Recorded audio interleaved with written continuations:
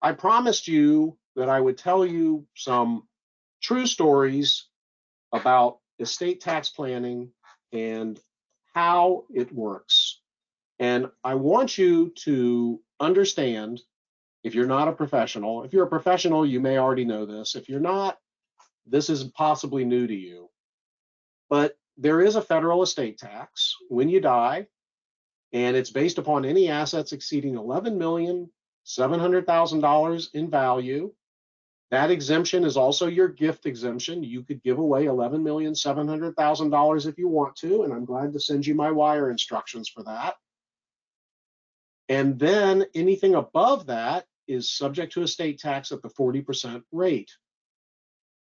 Now, if I die, I could leave whatever is remaining of my exemption amount.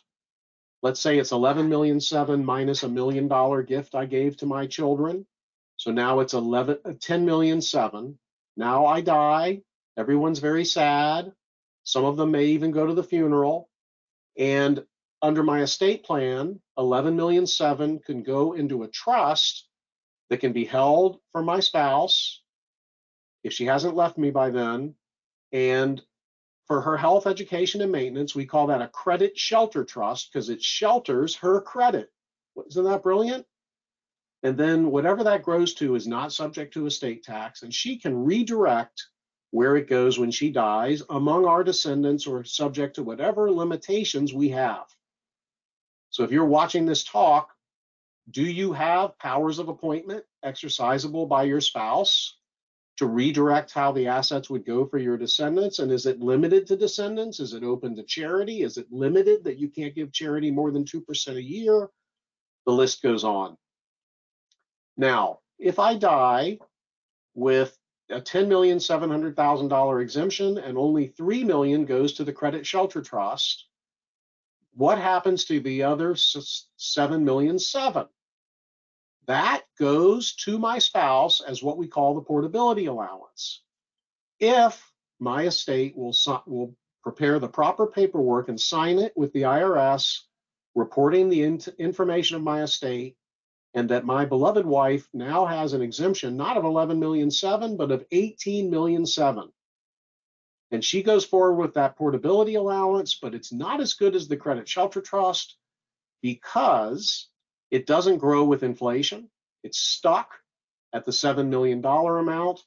And if she remarries and her new spouse dies before she does, she will have the new spouse's portability allowance, and there may not be one in the future versus having mine. So those are important components to be aware of in any estate tax planning.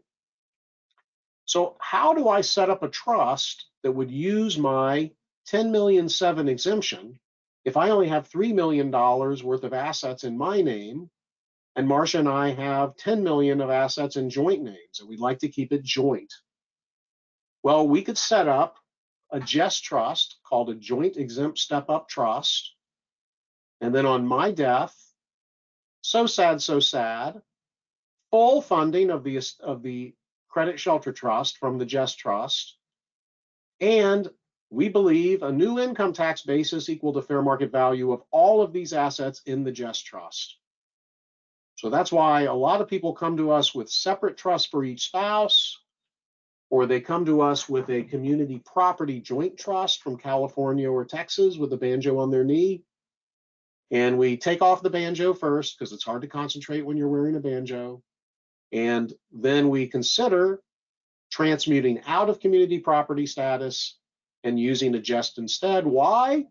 Because community property is subject to creditor claims of either spouse. So if my spouse and I live in California and we've accumulated a $30 million estate, it's all in her name because I'm a neurosurgeon.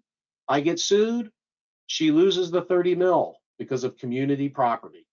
So that's why you might want to transmute out of community property and go to a JES trust. I'm not jesting. So we have some slides here, of course, more than I can cover in an hour. And slide 21 is what we show clients pretty often. So here's my trust. typical revocable trust. On my death, up to $11.7 million goes to the family bypass trust, which can be used for health, education, and maintenance of my spouse. Whatever it grows to will not be subject to estate tax or generation skipping tax at the level of my children if it's properly drafted. So we don't want an outright distribution to a child at any age whatsoever. I don't care if she's 123 years old, she's not getting an outright distribution from me. I want it to remain in a trust, so it's never subject to estate tax at her death, and by the way, less likely to be lost to creditors, divorces, or dumb stuff. What about the life insurance trust? Well, if I have life insurance and I own it in my own name, when I die, it will be included in my estate for estate tax purposes. If it goes to my wife, it will qualify for the marital deduction. But then on her subsequent death, those assets are going to be subject to estate tax. So why not put the life insurance under an irrevocable life insurance trust? As long as it's bought fresh under the trust or in the trust at least 3 years before I die, that life insurance, no matter how much it is, will avoid federal estate tax. Now, the House Ways and Means Committee is at least teasing the insurance industry, saying that you won't be able to add assets or money to an irrevocable grant or trust, and 99% of life insurance trusts are grant or trusts. So what are we going to do if it passes? Well, first of all, it probably won't pass because the life insurance industry is a sacred cow that Congress has been milking for years for campaign contributions, and that will continue to happen. But if you were not able to add assets to a life insurance trust, you would be able to do what's called split dollar loans. And you would loan money every year to the life insurance trust to pay the premiums, and it would be at the long-term applicable federal rate if you have a life expectancy of more than 9 years, and you don't have to get any payments back until death or until you terminate the policy. So that's just some basics here. There is a chart on page 25 of the Just Trust. I've named these spouses carefully, spouse 1 and spouse 2, and the Just Trust can own various assets. It can provide that there's a spouse 1 share, a spouse 2 share, and a joint share. And if the clients break up, this can be consistent with their prenuptial agreement, but on the first death, everything can lock up and allow for an exemption amount. So that gives you a little bit of background. There's a lot of technical pages in here for the advisors on how a Just Trust works. And if you Google Gassman Just estate planning, I think it comes up on our website, and you see the one of the citations for one of the articles on the Just Trust. I want to point out that there's more to life than estate tax planning, although that has been the only thing I've been living and breathing for the last 10 to 12 weeks. Confidentiality and creditor protection is also important. So page 45, the client comes to us owning property, doesn't want everyone on earth to know who owns the property. So we put the property in a land trust. It's a revocable trust. It almost doesn't exist for all purposes. The client's the trustee of the trust. Now the property tax records show the client as trustee of a trust owning the property. You can't be sure who actually owns it. Or we form a Colorado, Wyoming, or Delaware LLC. Those are 3 of the states that do not disclose ownership or managers of an LLC. We make that LLC the trustee of the land trust. And then the only thing you see on the property tax records are the LLC's trustee. We do the same thing in Florida for homestead protection purposes, and we're able to get opinions from the property appraisers that this does not interrupt the homestead exemption, the homestead property exemption we have in Florida. Okay, now just to remind you, you should have, if you've attended our past talks, our Cupert calculation chart, and we get a lot of questions on Cuperts. This is the qualified personal residence trust. Instead of owning my home, or instead of gifting my home to a trust for my children, which as a result I would have to pay fair market value rent, I can put the home in a qualified personal residence trust, and then the future growth of the home would be out of my estate if I live a certain number of years, or if I die during that term, the home stays in my estate, but the gift that I made is backed out. The nice thing about the Cupert, besides the fact that it needs almost zero maintenance once it's set up, is that there's a discount that you can take. For example, sorry about that.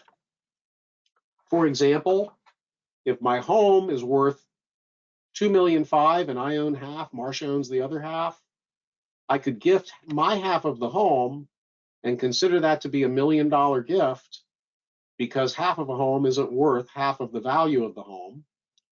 And then if I don't, then if I retain the right to live there rent-free for 10 years, it's only a $512,000 gift based upon somebody my age. Now, so all I have to do is put the home in the trust. My homestead exemption remains intact if it's properly drafted. And then in year 11, the home, which will hopefully be worth $1.2 million by that time, even at 2% growth, will be out of my estate, and I'll have to start paying rent to use it. So the rent will also be outside of my estate. And if this is a defective grant or trust, which is disregarded for income tax purposes and set up before President Biden signs a new law that would not allow this, then my payment of rent to the trust will not be a gift, will not be taxable, and my children will live happily ever after. If I die in year 20, then not only is the house worth $1.5 million out of my estate, but the rent reinvested at 8% would give them another $523,000. So the estate tax savings here, $587,000 on just a deed that I make to a special kind of trust. And when you get the spreadsheet, you don't have to be a spreadsheet expert.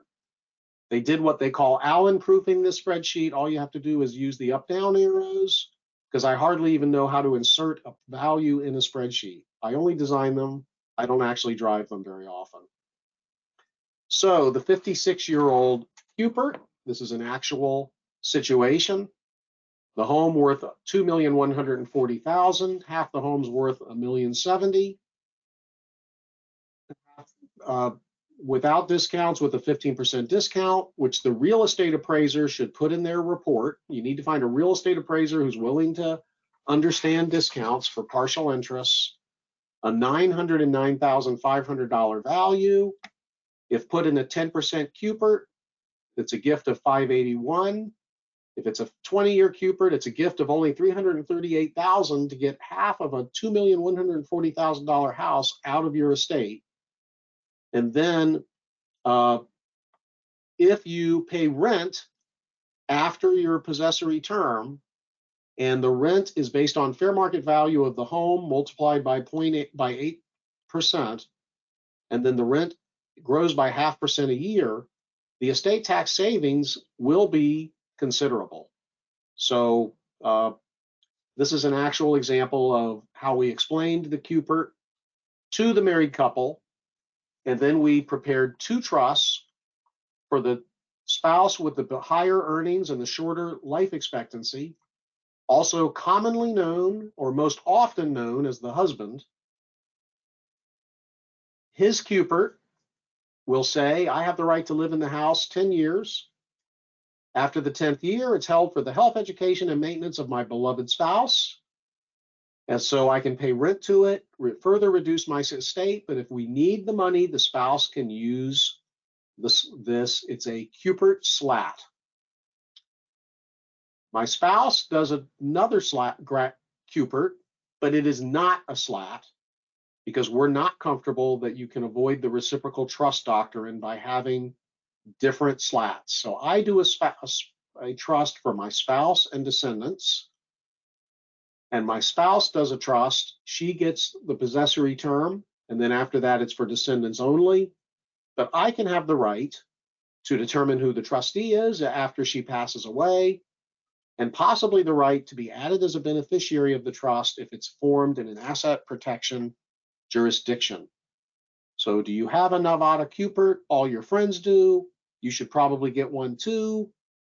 By the way, the discount here will not be possible after the new tax bill if the Ways and Means Committee bill of September 13th applies. And Cuperts, I don't think will have much utility because they won't be disregarded for income tax purposes. Nobody's really pointed out how they would be used. So if you're going to do your Cupert, you should get going. I also wanted to mention that there's another type of irrevocable trust that we commonly use when a child is going to have a home purchased or financed by the parent. And that is a 678 trust.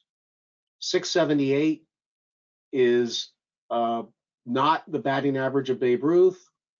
678 is a code section, one of my favorite ones, which basically says if I set up a trust, and the trust may be for my spouse if she's not trustee, and for my children, and I give one of my children the right to withdraw what I put in that trust the year I put it in, but if they don't exercise the withdrawal power, it's gone, they can't use it.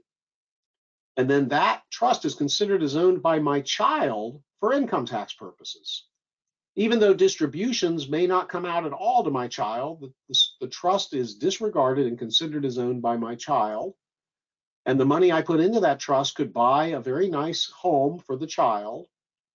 And then when the child wants to graduate college and move away from that home, the sale of that home will be taxed to the child and also qualify for the $250,000 homestead sale exemption. So this is a great way to buy things for your children, but act now because these 678 trusts may not be available after enactment of the new proposed tax bill. Page 51, I'm just showing the different types of entities. You can review these with your lawyer or CPA or hairdresser or whoever gives you advice, your psychic, to decide what entity is best for you. Right now, we are not filing S elections unless we're right up to the deadline. We are waiting for the new law because the new law may take away the savings that S corporations offer their owners in employment taxes and may make partnerships much more flexible and much more, or actually more inflexible. So we're on hold there for a lot of entities. And we're not putting as much Florida real estate into LLCs this year as we were, now that we see all this increase in the 10% cap situation. So stay tuned for that. For advisors, you have a lot of clients putting real estate into leveraged situations. Everyone has forgotten about 2008. Everyone's building like crazy with building costs at 140% of what they were a year ago, thinking that everything's going to hold its value, that your property on the beach is really worth twice as much as it was last year. Let's buy 3 more properties on the beach and leverage them up with the bank. And oops, what happens to me when the bank takes that property back and writes off the debt because my lawyer did good creditor protection planning? Well, I'm going to pay an income tax on the reduction of debt unless that property is in an S corporation or a C corporation. So think about how you're going to own property in this new environment, and don't make any decisions, I think, until we get a new law as far as deciding. Okay, so we have shown this slide many times, but when I talk to clients who have seen the videos, they just talk about the puppet. They don't really actually talk about this slide. But this is what I'm going to call the freeze everything slide while you can. The clients come in and they go, well, what would you plan with for estate tax purposes? And the answer is everything, anything and everything that you can safely discount and sell to a trust or put in a grantor retained annuity trust, you should do while there's time, because this structure under the new bill would be grandfathered. These lovely people, they're lovely because they hired me, have $20 million worth of assets. It's real estate investments, it's stocks, it's bonds, it's gold bullion, it's their collectible horse. All that stuff goes in the LLC. Preferably it goes in there 20 to 30 days before step 2.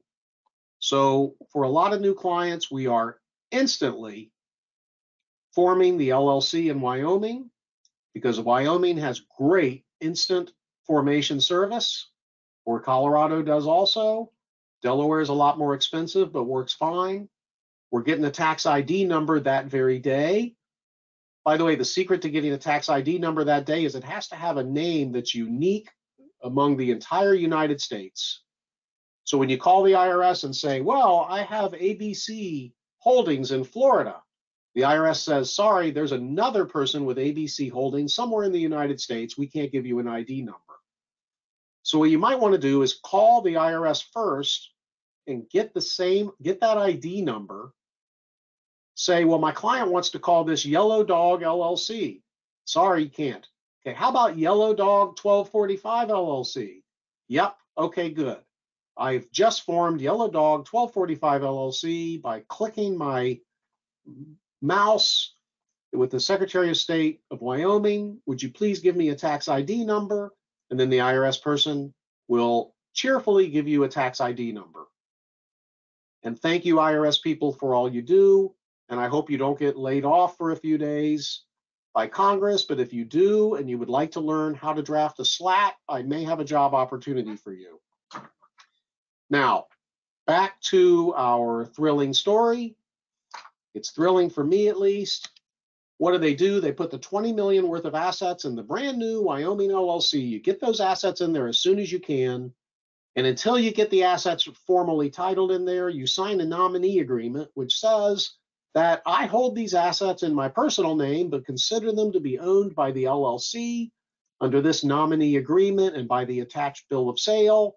And when my brokerage firm finally changes the paperwork, it will date back to the date of the formation of the Wyoming LLC and the signing of the nominee agreement. It has nothing to do with the Academy Awards, but if anyone would like to nominate me for an Academy Award, that would be fine. All right, so now we have the spousal limited access trust on the top left. You make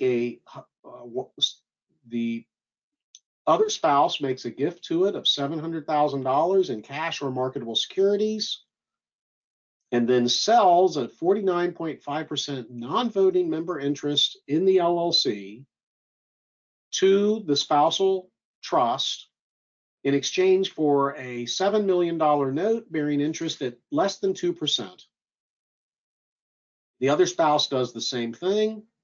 It's more complicated than this. This is a simplified explanation. What happens in 10 years? The assets double in value to 40 million, we hope.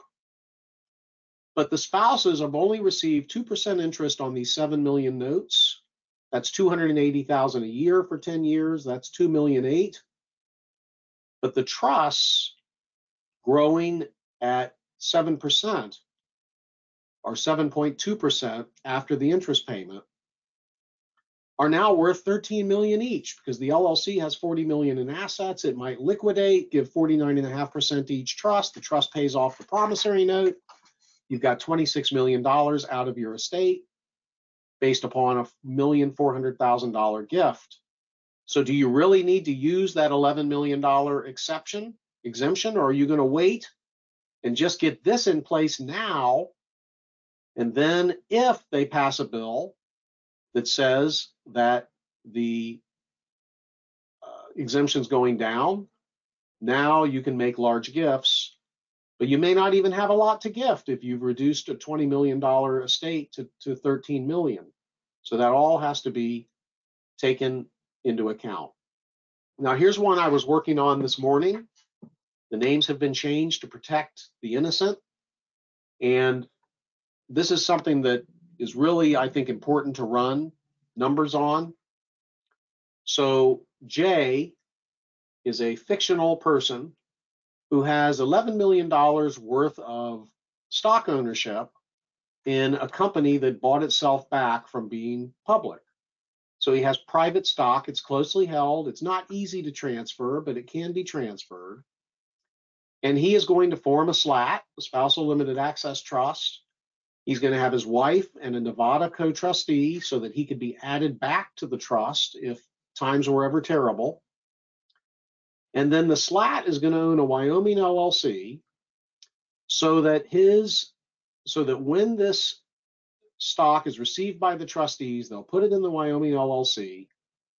His spouse will be the sole manager of the LLC so that the Nevada Trust Company doesn't have to do very much. They'll typically just hold a $5,000 account. And there he's used his $11,700,000 exemption, or most of it.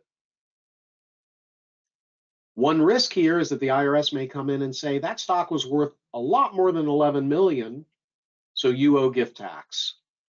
And then he's not taking a discount. So here's slide 2. Slide 1 is blown up there.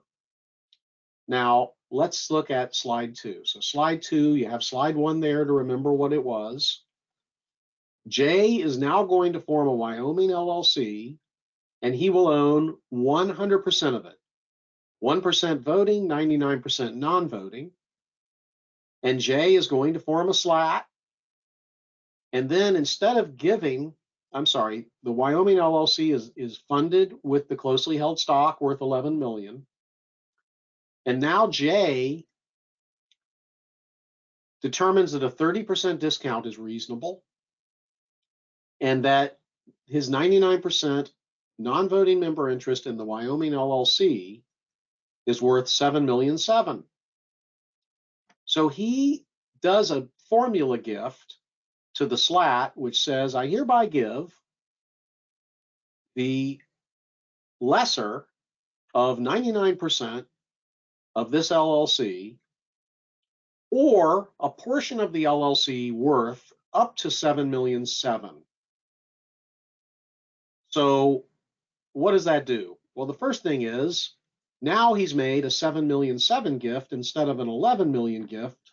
So he's got $4,300,000 in exemption remaining that he was going to use, and now he's not going to use it, or something like that. It's not 3 million. Yep, I think it's 4 million. Anyway, that's math for you. In addition to that, if the IRS questions slide 1 sale and he's gone over 11.7 million, he's going to owe gift tax. If the IRS questions slide 2 transfer, then if they say, aha, this is worth more than 7.7 million, we're going to say, okay, what was it worth?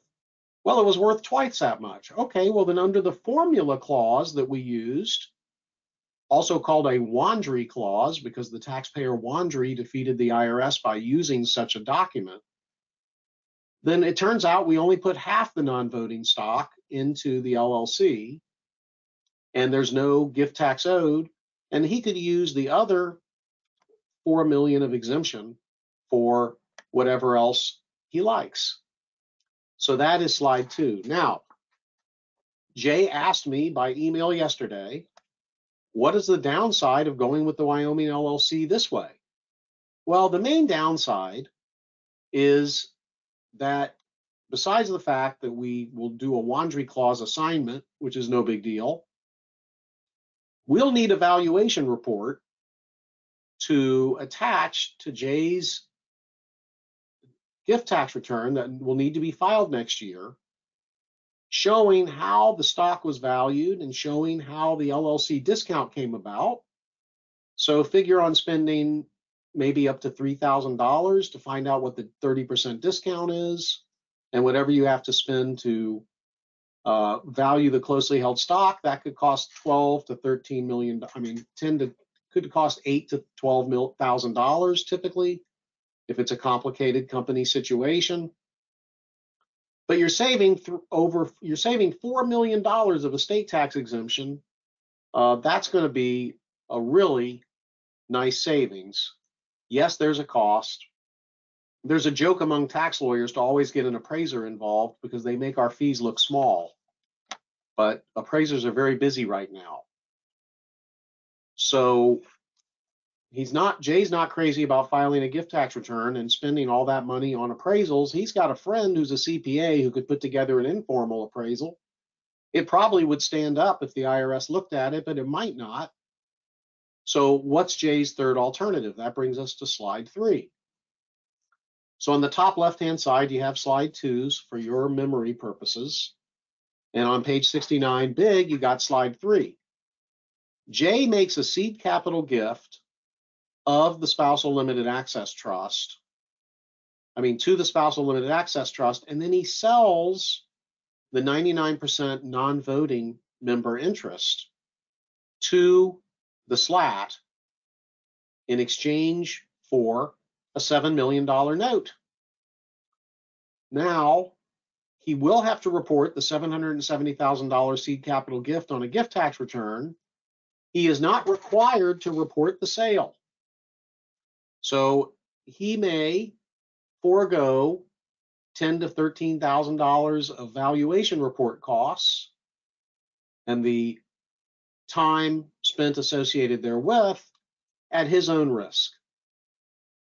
The gift tax return does not have to disclose the sale if it was an arm's length sale.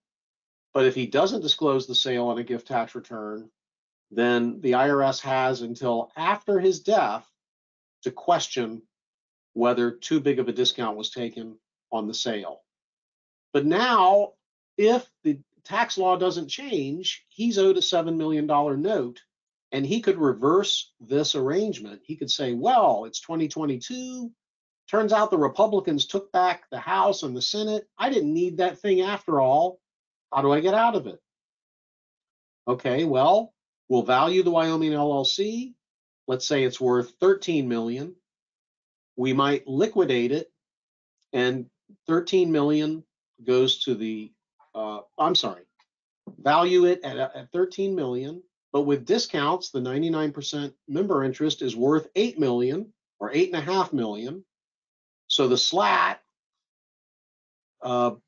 he forgives the $7 million note, and he gives the SLAT another $1.5 million, and then the SLAT gives him his stock back, and the SLAT has $2.2 million for the benefit of his spouse and descendants, and he has the rest back. So the installment sale is reversible here on page 69. Page 68, a transfer by sale uses more of the exemption and is not reversible. So what is the Biden two-step? It's not a dance.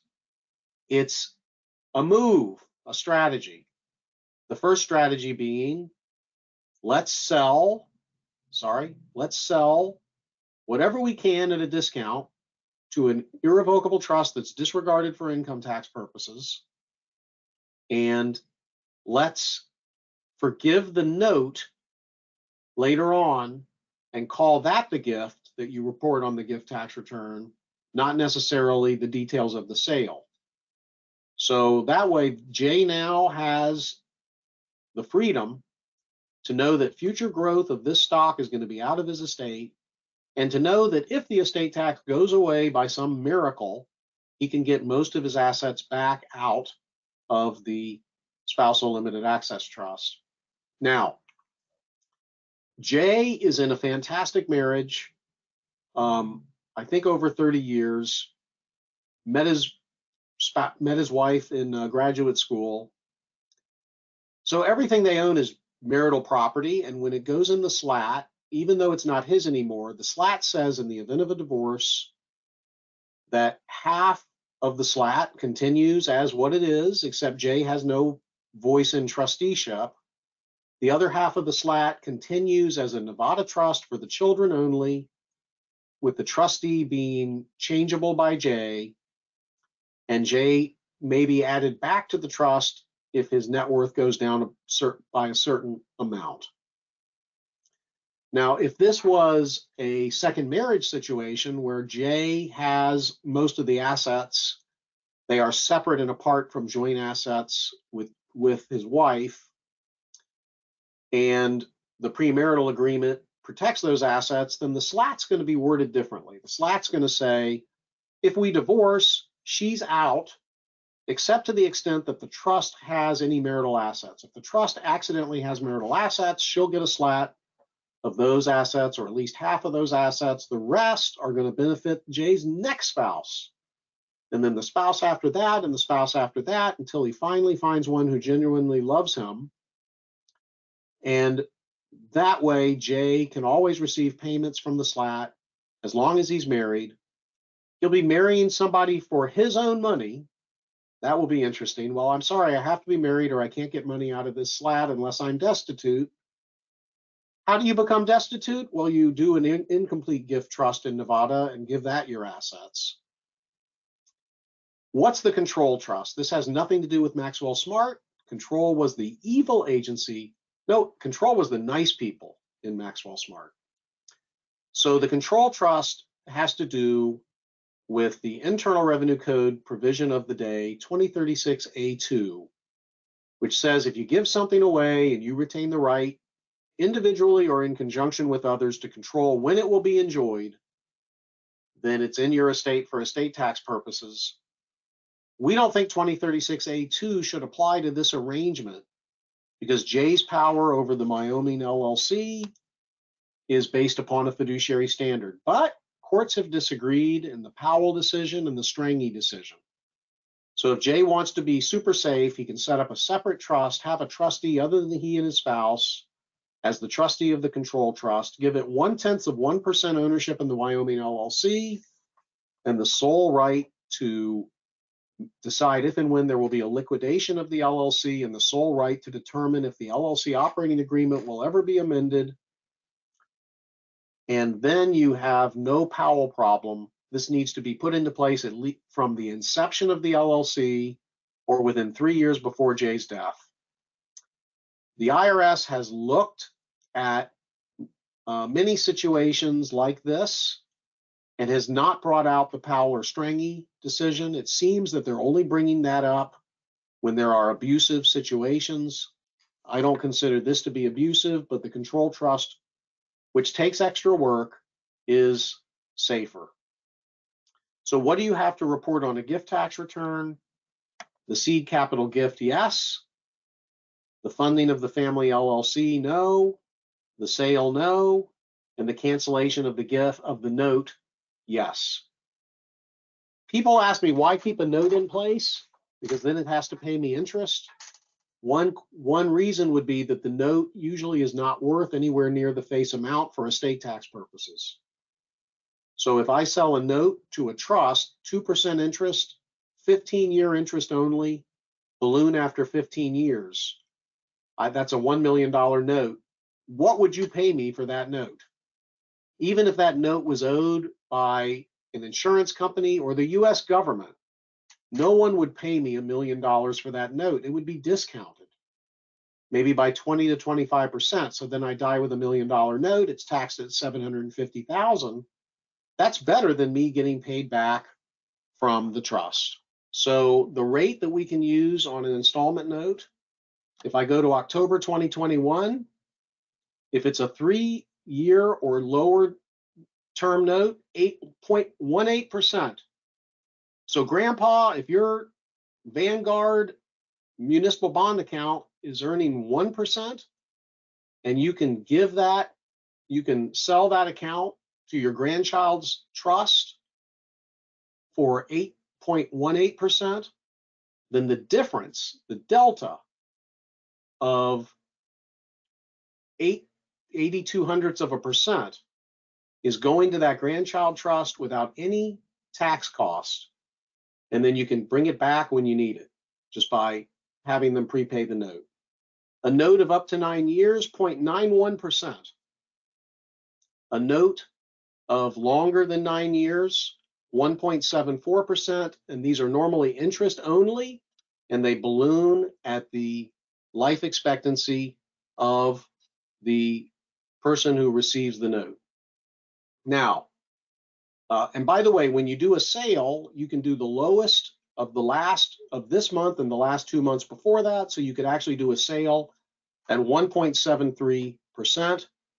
And by the way, it has to be compounded semi-annually, and you use the compounded semi-annually rate, not the compounded annual rate, because that's what Professor Hesh says the statute says. That's 7872 F2. Okay. Page 74. You have the client, age 73. You have the trust. The client can do a 3-year note, a 9-year note, or a self-canceling installment note. For a 73-year-old, you go to Tiger Tables or Number Cruncher. You find out, you plug in the applicable federal rate and the age, and they tell you that it's a 12-year balloon. That's the life expectancy of a 73-year-old. 6.2% interest, and if the client dies before the 12th year, the note is completely out of the client's estate for estate tax purposes. And we like to show clients that you could have the numbers for one spouse, you can have the numbers for the other spouse, and you can have joint numbers. So for you planners, if I can open this up. By the way, the touch monitor that allows my hands to move things like that without having to hit a zoom button has been very much worth the $200 investment. So now if I do a joint note, I could do a joint 21-year skin, and if they both die before the term is over, then the note is out of the estate for estate tax purposes. So if you have an unhealthy couple, or if you have a client that says, hey, I can't live off of 1.9% of this note. I only have so much left in my estate. I'll go for the 3.2%. And then if I die, the kids get a windfall. Or I'll go for a 17-year note at 4.2%. And my spouse can go for a 17-year note at 4.2%. So that's how we calculate these things. Now, time is short, both for this webinar and for people trying to do the planning. So here you have one spouse owning some assets. They have joint assets. The other spouse has assets, and they say, what do you recommend we freeze? And the answer is everything. Well, how do we shift the assets? Well, you're not going to shift the assets. You're going to form an LLC, and you're going to put all this stuff in there, and then we're going to do a math calculation and figure out that the husband got 39.9%, the wife got 60.1% of the value. The husband sells his ownership interest to a SLAT after making a seed capital gift. The wife sells her to a SLAT after making a seed capital gift, and then they live quite happily ever after. So we have a lot of these examples in our materials here. You can go to, I believe, our website if you want to learn about the Biden two-step. The article is still pretty informative, even though it was written in August of 2020. I think it's still on point. I thank Jerry Hesh and Marty Shinkman for doing a lot of the lifting on this article and how we describe the technique or the techniques that we are using.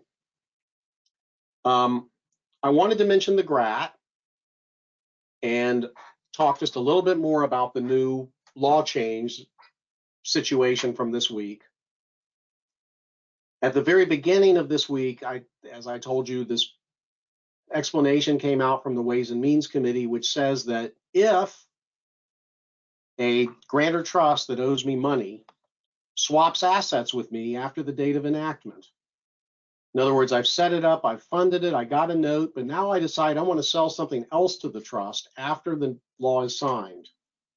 Then I'll have to pay capital gains tax if that asset is an appreciated asset. If the asset's gone down in value, I'm not allowed to take the loss the way that they want this law to read.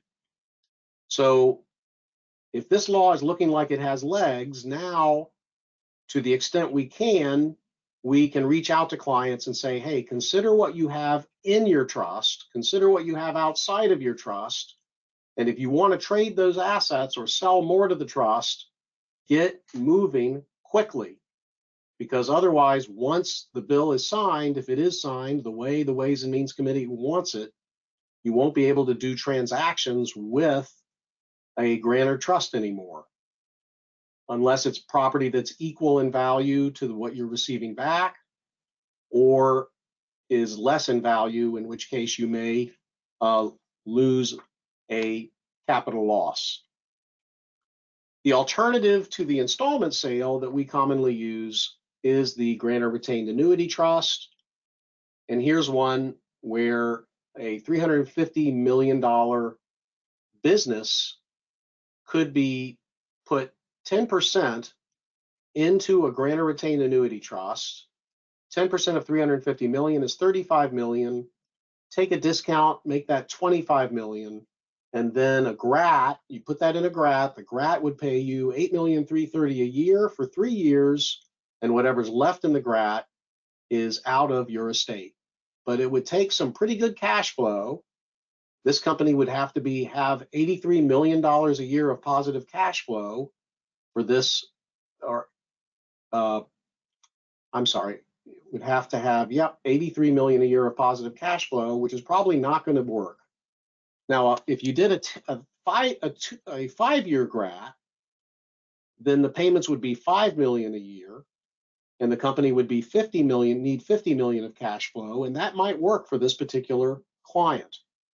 And then whatever is in the GRAT after the 5th year is out of the estate for estate tax purposes. Now, unfortunately, the way Congress wants this law to, the way the House Ways and Means Committee explanation reads, if the GRAT gives cash to the client and the GRAT is formed and funded before the new law, then everything's fine. But if the GRAT has to give stock to the client because the company has a bad year, doesn't have a lot of cash, and nobody will loan to the GRAT, then the GRAT gives stock, and that will trigger income tax if that happens. So even if you have a GRAT now that's old and cold and it's not all paid out, you want to make sure that GRAT has plenty of cash or bonds or other assets with high basis. If it's been paying out appreciated stock to satisfy the GRAT payments. So I did not cover nearly as much as I intended to cover. But what I can do now is give you some bonus time and answer some of the questions that came in. For those of you who need to leave early, I don't want you to feel left out. So I promise not to say anything funny or really memorable between now and the time that we end this webinar. I'm going to answer some questions, and then I'm going to show a couple of estate view illustrations. So let's see what the intelligent client things. Okay, what were the 3 states that don't disclose LLC ownership? Well, many states don't disclose ownership, but a lot of them require you to disclose the manager, and then that ends up on their website. The 3 we like to use are Wyoming, Colorado, and Delaware. Wyoming and Delaware also offer tenancy by the entireties protection. So if it's jointly owned and one spouse is sued, the other spouse says creditor, the others, you can't take the tenancy by the entireties assets pursuant to the law of Wyoming or Delaware. So we like those states over Colorado for people who, and Colorado doesn't have charging order protection. So probably more than you wanted to know there. How does the transfer of a house to a CUPERT affect the step up in basis on death? Well, if you die during the term, you still get your step up. If you die after the term and the trust is disregarded for income tax purposes, in my lowly opinion, you get the step up. We think there's sufficient support for the proposition that you can report it that way on your federal income tax return without saying that there's no substantial position. We think you have substantial support for that. as it is today. But you may lose that step up on the house on the death after the period runs if they change that law. And they are likely to change that law. So you are trading the step up and a 20 to 25% capital gains rate for getting the house out of your estate and saving 40% of estate tax. You have to be the judge of what works best. Okay, will interest on promissory notes be taxable under the new law? The answer is no, as long as that trust is a defective grantor trust formed and fully funded before the deadline, and you have a note in place. Definitely that note will be grandfathered under the present proposal. And I believe that even if you sell assets at a gain to the trust after the deadline, that interest may not be taxable, but I'm not absolutely sure on that, and I don't know that anyone does. Let me see. The SLAT and the grantor or the grantor's trust would own the LLC, and each is considered a separate partner, even if the SLAT income tax is paid by the grantor. Well, you can consider them partners in the conventional sense, but you could also disregard these entities for income tax purposes. If I set up an LLC and it's owned 10% by my revocable trust, 50% by a disregarded trust in Nevada that's a complete gift trust, and 45% by another trust in Nevada that's an incomplete gift trust, you still don't have an entity that has to be recognized for income tax purposes. All the income and deductions are going to go on my return. Now, if all those entities are actually done by a married couple and they are joint owners, joint grantors, then if they live in a community property state, you can still disregard the LLC and all the trusts. If they live in a non-community property state, I believe, and many people believe, including the author of the disregarded entity B&A portfolio, that they can be disregarded. Although the instructions to the IRS Form 1065 say that they should file a Form 1065, the IRS instructions are not binding on the IRS or taxpayers. So you can look at that and possibly disregard it. Okay. Somebody thought the disclosure rules say you have to report a sale as an additional disclosure on the Form 709. I don't believe that's the case, and I've never been told by anybody that that's the case, and I've never seen that in the instructions of the gift tax return. And yes, the note that you sell the assets to can be a skin. Okay, what's the best way to create a trust for a child you're contributing cash to? I do like the Section 678 trust. There's a song about it on YouTube. If you search Gassman 678 trust, or at least an explanation that I gave to my granddaughter at a conference that a lot of people thought was cute. They think my granddaughter's cute. They don't think I'm cute at all. Okay. What's the best way to create a trust for the child you're contributing cash to? I'm sorry. So you put the assets in the Section 678 trust, or better yet, part ownership of an S corporation or a partnership. So then the income goes to that 678 trust. It's taxed at the child's bracket, and then you can give the trustee of the trust can give the child what they need to pay the taxes, and maybe no more than that. Or if the child misbehaves, you spend it on the other children, and the child still has to pay the income tax. They're stuck. They can't get out of it, which I think is interesting. I've never heard of litigation about that, but it could happen. Okay, any preference on the difference between a slat and a beat it? Thank you, Amrish, for that question. A slat, I can safely put significant assets into and do an installment sale, and it's disregarded for tax purposes. But because I'm the one who set it up, I can't control where it goes when I die. I can't rewrite the slat. I can't change my mind about where the slat goes while I'm alive. On the other hand, if my parents form a trust for me and make me the trustee, And I can have the power to take out what I need for health, education, and maintenance, and to, in addition to that, direct where the trust goes on my death, as long as I don't direct it to a creditor of my estate, me personally, or my estate. I could direct it to my best friend, my favorite charity, my next spouse, even someone I don't like. With the beat it, the parent or some friend forms the trust as a gift, but my power to withdraw over the trust is limited to $5,000. And therefore, under the income tax law, I'm considered to be the owner of the trust. It's a Section 678 trust.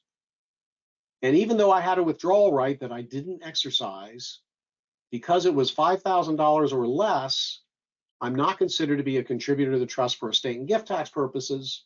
So the trust is treated as owned by me. I can sell assets to it in exchange for a note, not pay income tax, and I can receive benefits, and I can direct where it goes. So I put down this $5,000 seed capital gift. I received this trust with a $5,000 value. Now I sell the trust, $1 million asset, in exchange for $1 million note. And when that $1 million asset has gone up to $2 million in value, and the note is still only $1 million, I repay the note to myself. Now there's $1 million in the trust.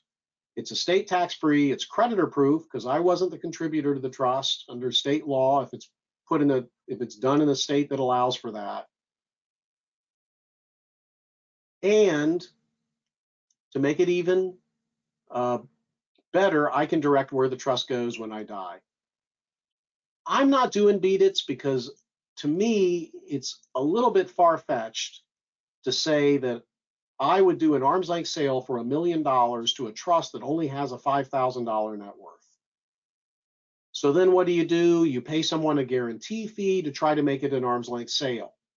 But if the IRS comes in and says, yeah, your dad only put $5,000 in the trust, but you've really made a $40,000 gift when you did this sale. So we're going to say that you contributed $45,000 out of a $50,000 trust, and that it's 90% in your estate. And that's the reason that I've done very, very few beat its. Now, there's a lot of people who say you can't beat it. Dick Oceans, OSHINS, has a lot of great things on the Ocean and Oceans website. Steve Oceans is his son, very well respected. I have a lot of respect for them.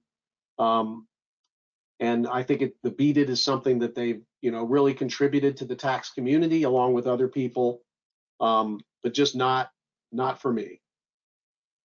Okay, is a conventional IRA going to children subject to estate tax or just ordinary income? No, it's both. It's both, and that's why clients with big IRAs have a big issue. If you know you're going to die in a few weeks, you withdraw the IRA, pay the income tax because that reduces the estate tax. But if you don't know you're going to die, and that's what happens to most people, you end up leaving the IRA to your children, has to come out within 11 years of your death, and they're paying full 40% estate tax out of other assets and then paying income tax when they get it out of the IRA. So if you have a $10 million estate and all you have is IRA assets, what you might want to do is buy some assets from your spouse for a promissory note and put those assets into a slat for the spouse. That's aggressive, but it may work. So let's say I have a $10 million in an IRA and no other assets. My wife has $10 million of stock. I buy $7 million worth of stock from her for a $7 million note. Then I put the $7 million worth of stock in the slat. I use discounts, installment sales, pixie dust, and everything else. When I die, I've used very little of my exemption, and my estate consists of that IRA minus the promissory note, plus the promissory note I'm owed. And we do have a slide on that in the materials. We talked about it last week. If you're interested in it, let me know, and I can point out where the slide was, or where those slides were. Okay, here's another great question.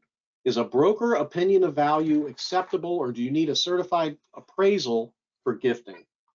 Well, I'm going to say that a state certified appraisal of real estate is highly recommended, but that a broker opinion of value may be sufficient, especially if it has 2 or 3 good comparables attached to it that would be used by a licensed appraiser.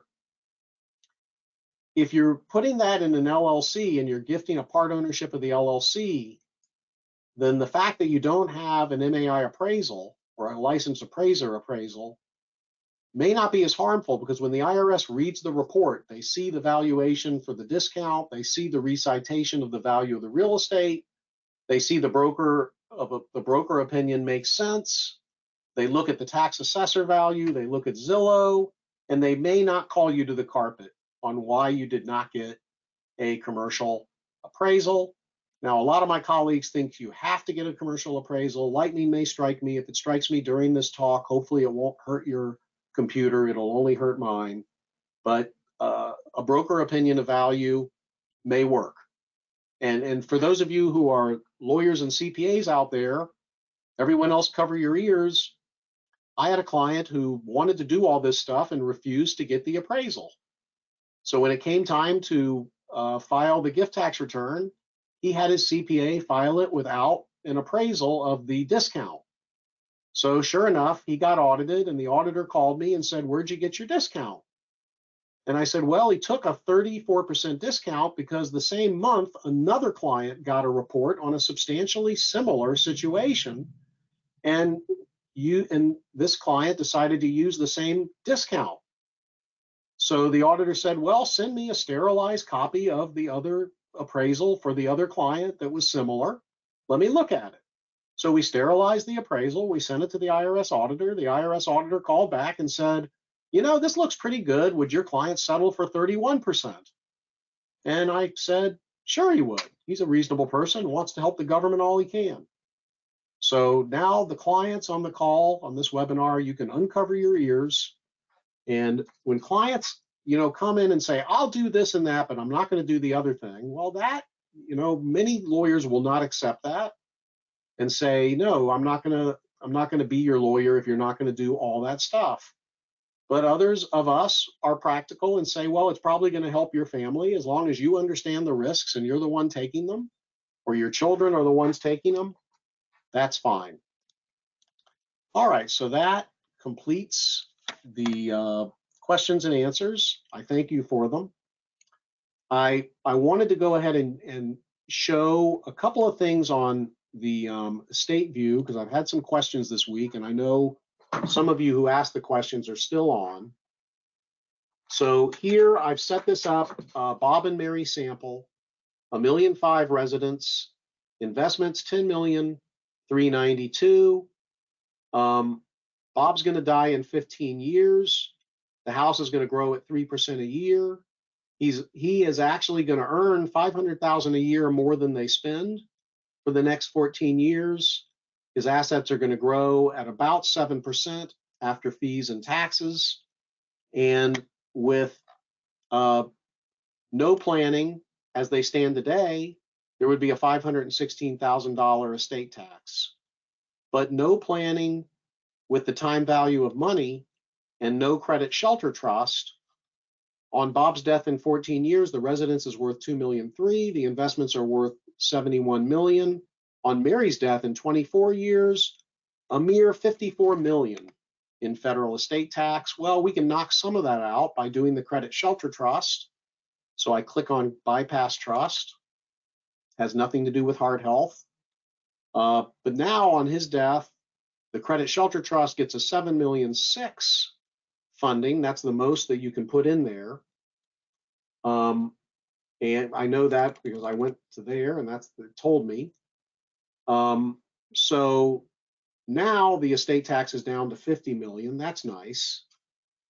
And if the annual exclusion does not drop to 50% and it stays at 11.7 million, I can unclick this box and see that the estate tax would be 44 million.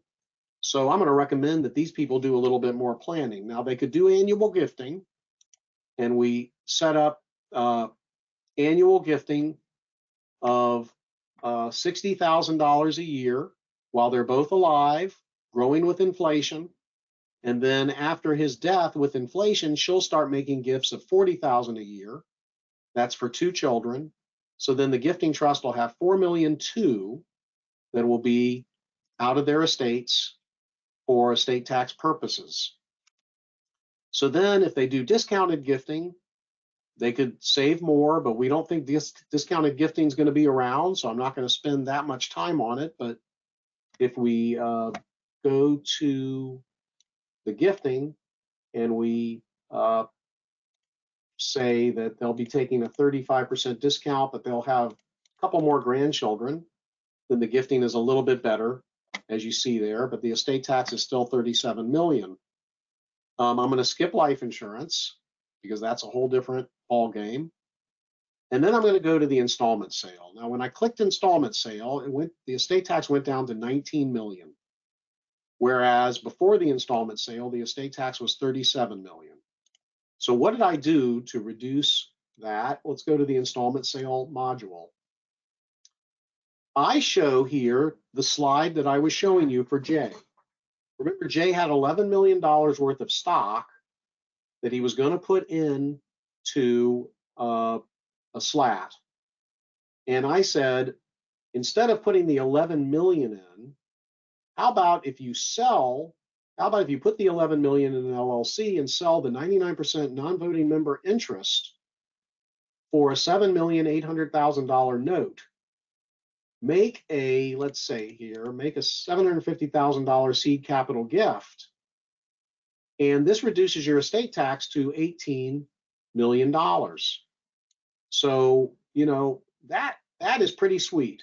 I've got the interest rate at 1.75. It really should be more like 2. And I've got the note ballooning in 23 years. So that's one of Jay's choices. That's the installment sale. Now, the other choice that Jay had was just gift it. Just make it a gift. And I can show that by reducing the note to 0. Let me see, just reduce the note to 0 and re-click. Make sure I've got the note reduced to 0. Come on down. There we go. So the note reduces to 0 and the estate tax will be higher. So higher estate, lower. So if you don't take the note back, then the estate tax goes down to 11 million. So just making it as a discounted gift, because some of you emailed me and said, I want to make a large discounted gift this year. How do you show that on estate view? Well, you have to jury rig it because we're not that far yet. So show your seed capital gift as 0 and then show a sale for a 0 note. And then that will allow you to show what 11 million discounted to 7,750,000 gives that much more in estate tax savings. So his other choice was have no sale, bring that down to 0, and move the seed capital gift up to move the gift up to the 11 million. And then you see there is a lot of estate tax savings. I'll keep cranking this to 11, but not quite as much. So those are the 3 choices as shown on this chart. Now, if you go to the timetable, now we're seeing his death in 2035 and a lot of estate tax. So he may ask me, how much would I have to sell in addition to the 11 million to get my estate tax down to 0? So I just keep clicking here until the red goes away. When the red goes away, I have no estate tax. So if he would get this, he makes an $11 million gift of that closely held stock, and then he puts another 11 million of assets, that's coincidental, into an LLC and sells that for an $11 million note. Now the forecast is there wouldn't be any estate tax until 2021. And then if he says, well, what if I die earlier? Okay, I'll just move your death up here and it still works. What if I die later after her? I can move the death there. She dies first. It still works pretty well. But the safest thing is if he's got more that he can freeze, because he's got 21 million in assets, why wouldn't he even do more in case the assets grow at a higher rate? For example, if the assets grow at a much higher rate, how high would they have to go before you'd have a problem? I guess I guess you're not going to have a problem at that amount. So then I can go back to the trust logistics. And then if I want to record, and unfortunately the software does not allow you to store this anywhere. You have to re-enter everything. I apologize for that. If we sell enough units, we'll put that in. But just to remember what we were doing at this stage, I can click the client letter. So now it generates a Word document. There it is, which explains all the assumptions. If you want a copy of that, Kelsey will be glad to send it to you. And let me see if I have my other module here. So here is, for those of you still awake, oops, wrong one. Here's the second module in Estate View. And this is a single individual with a $30 million net worth, saves $200,000 a year above what she spends. The assets are growing at 7%, pays 1% of the value of the assets in income taxes, has used, let's say, $1.2 million of her lifetime exclusion. She makes a seed capital gift of $600,000. Then she, or let's move that up to $1 million, and then puts $15,285,000 into an LLC, takes a 30% discount, has a sale price of $10 million in exchange for a note. The note bears interest at 2%. State tax rate is 40%. Consumer price index will grow at 2.96%. We will make the note a conventional note since it's at 2% interest, and the note term will be for 20 years. And it will remain as a grantor trust for the entire time.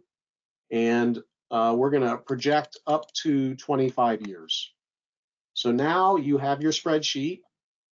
Unfortunately, the spreadsheet is not exportable, but the next time you see this, I hope it will be. That's one of the things on our list, our wish list for the programmer. So he starts off with a $30 million estate, but immediately after the sale, he has a $24 million estate because of the discount taken on the note. So when he dies, even next year, the estate tax savings is almost $2 million because of the discount that was taken on the note. But what else is happening here? So in the next year after the sale, you're going to have his assets in his estate are going to be 13 million, growing after taxes at 810,000, annual spending saving 200,000. The payment from the note he receives, the payment. So let's go over this again. I'm sorry. He's got 24 million of total assets. That consists of 13 million outside of the note, and that's going to be growing at 7%, 810,000. Then he's got the annual savings of 200,000. He gets the note payment, 214,000. He pays the income tax on the note. Now, when you add the note into that, his estate is worth 25 million. His exclusion is down to 9.5 million. His estate tax liability, 6 million. Now, what happens on the trust side? The trust starts with a seed capital gift, but it actually has equity of, it has assets of 16 million because of what he put in. It owes him a 10 million note. There's growth here in this year of 1,154,000. That's 7% growth. It makes an interest payment to him.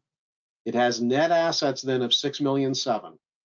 And then at the bottom here in 2041, the trust is now worth 51 million.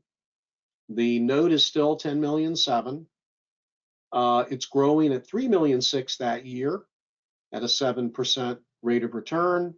So that trust ends up being worth $44 million. So that's a $1.2 million promissory capital investment into the LLC, $15 million worth of assets committed to an installment sale, reasonable progress, and the client ends up with, outside of his estate, $44 million, a $17 million savings.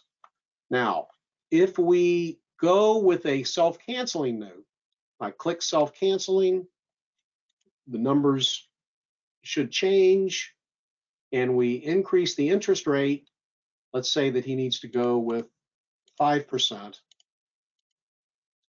Now, the savings are tremendous if he lives. For some reason, it's not showing me. I guess I have to reset it. But the savings would be tremendous if he lives. I mean, if he's fortunate enough to die, but less if he lives to the full term. So that's the second module of the estate view. If you're a client, you get this for free, just let us know. We'll send it to you, and there are instructional videos. If you're a colleague, it's $79, making it less expensive than a large boat for me. But fortunately, I don't have a boat, so this is my expensive hobby. So thank you very much for joining us today. If I did not answer your questions, please feel free to email them to agassman@gassmanpa.com. I'll keep giving these talks as long as people show up. I'm surprised at how many of you are enjoying it, to be quite honest. If there's anything I can do to make it more enjoyable, such as by bringing a silly puppet with me, I'll be glad to do so. Otherwise, have a fantastic rest of your day, and I hope that you can use this information to help yourself and help others. Thank you.